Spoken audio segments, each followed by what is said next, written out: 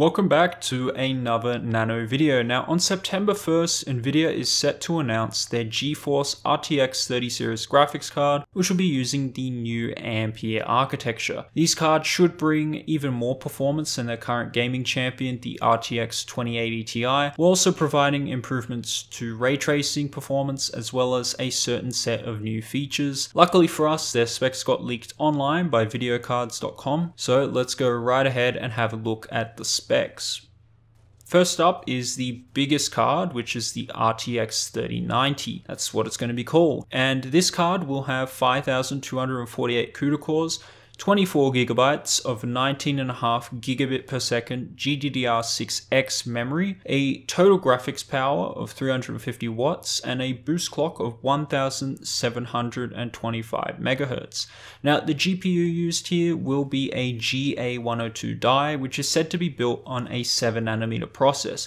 Now, whether that's TSMC or Samsung 7nm is not yet known, but I'm sure when Jensen comes up on stage, we'll know a little bit more on that. Now, the next card is the RTX 3080, and this is going to have 4,352 CUDA cores and 10 gigabytes of 19 gigabit per second GDDR6X memory, and a total graphics power of 320 watts, as well as a boost clock of 1,740 megahertz. Now, the GPU used here will also be a GA102 die, except this time, of course, cut down.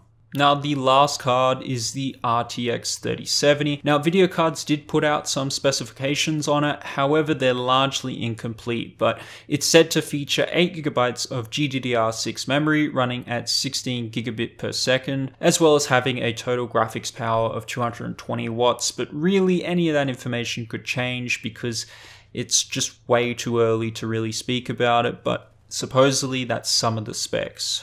Now, from this information, it's looking like NVIDIA is launching with the two largest cards this generation first, and then they're going to slowly roll out the other cards down the stack, like the 3070, the 3060, and the 3050, etc., etc. Now, there's also some images from videocards.com showing the new card designs by some add-in board partners like Gainwood and Zotac. I'm not going to feature them in the video as I'm a bit afraid that it'll get the video taken down, but I'll put that link in the description.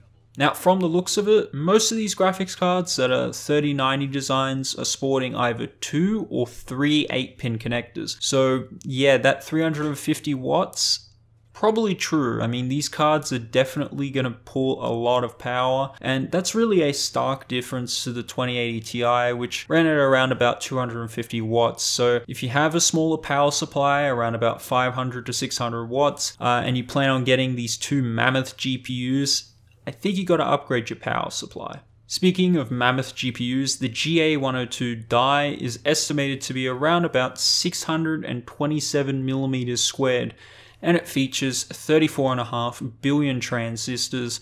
This is all according to leaker Kitty Corky on Twitter, and he's actually posted some pretty legit information as well. So I'm gonna have to say that that's probably true, and that's really large for a 7nm chip, and because of that, it's probably going to be very expensive to produce. So I would expect high pricing for these graphics cards, and we're going to talk about pricing in a little bit, but now it's to go to the performance rumors. It's hard to really say when it comes to performance rumors, but Copite7 Kimi, who is really the most accurate leaker on Twitter that I've seen when it comes to these cards, he pretty much got the CUDA core amounts and everything else really early. But he said that in Times by Extreme, the RTX 3090 reached scores of 10,000 points, and the RTX 3080 reached scores in the 8500 range. So when you compare that to an RTX 2080 Ti, the 3080 was scoring around about 32% faster, and the 3090 was scoring around about 56% faster. So that's really what you would expect from a generational increase, and it's been 2 years since Turing came out, so this is definitely a welcome increase in performance. Now, Kitty Corgi as well also said on Twitter that the Times by Extreme benchmark doesn't really really allow for Ampere cards to truly flex their muscles, and that we might need some sort of new benchmarks to either support new features or show the true performance of the Ampere architecture. And when we're looking at new features, something popped up earlier today which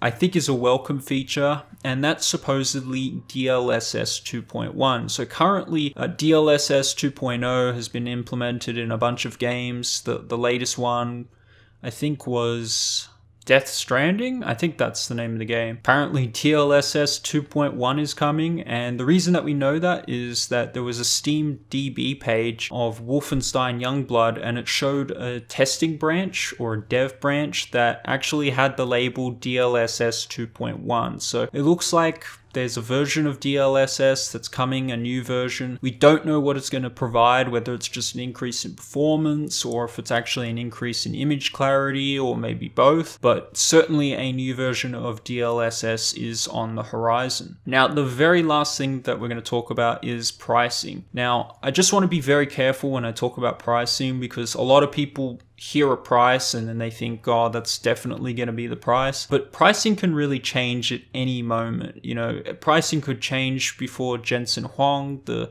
CEO of NVIDIA, goes up on stage. So I would definitely take pricing with a pinch of salt, especially any rumor. But Garnet Sunset, who showed a picture of the 3090 Founders Edition card on Twitter next to an RTX 2080 Ti card, said that the 3090 was estimated to be around about $1,400 US, with the 3080 being around about $800. Now, I expect pricing to change, and like I said, just take it with a pinch of salt, but really anything could happen. But that is a very expensive price for a GPU. So tell me, are you guys excited for the RTX 30 series graphics cards? Are you going to be buying a 3090 or a 3080? Tell me your thoughts in the comments section below.